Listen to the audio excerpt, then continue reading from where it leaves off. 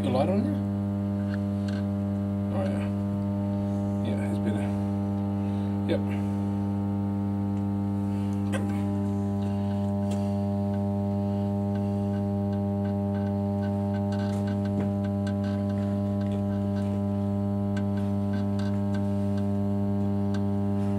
This is so pleasing to watch. All devices submerged.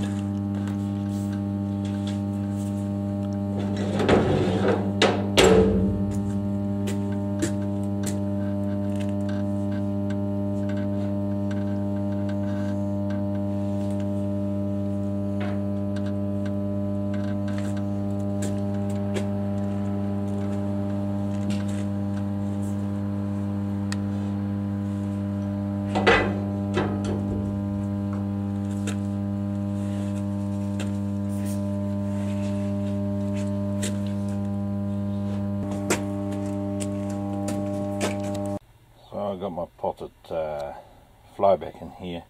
I'm just rebuilding another Mazilla oscillator. These are IRFP250, so just put them on heatsink, two different sizes, but I leveled them up.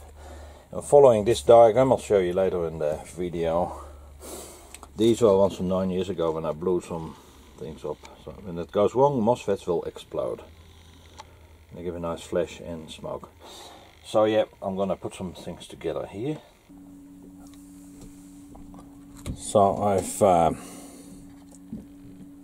put a negative of the two MOSFETs together.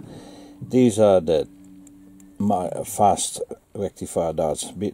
Keep into account that the bend is on the outside, same as with the diagram here on the Zener. So I'll make some progress soldering. I got 1N4742A Zeners and 10K resistors, which they go out here in position. Ensure that the band is on the outside. So the 470s are in place, and I got the positive bar at the bottom.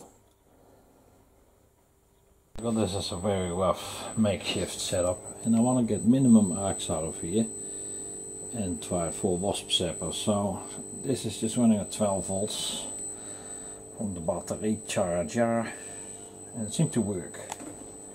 Show you the arcs. And I'm not after the fat white arcs, I want the purple arcs.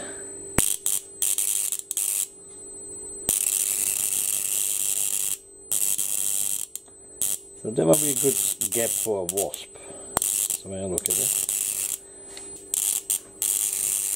the color is beautiful.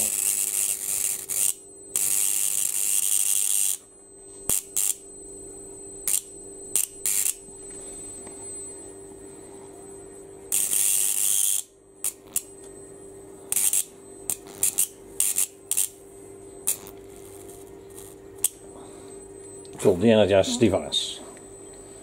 This video up, it's going to be a rough one, but this is the potted one, and I'm going to experiment with the capacitor value and the inductor and see if it's going to make any difference on the arcs.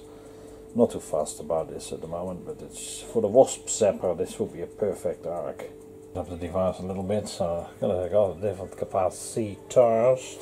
A little plateau. This is just an experimental device at the moment. Recording. Energized charger. I think it's going to behave or not. Oh, it looks pretty good. There's only 12 volts, so I don't want it too high. It's in principle for zapping wasps.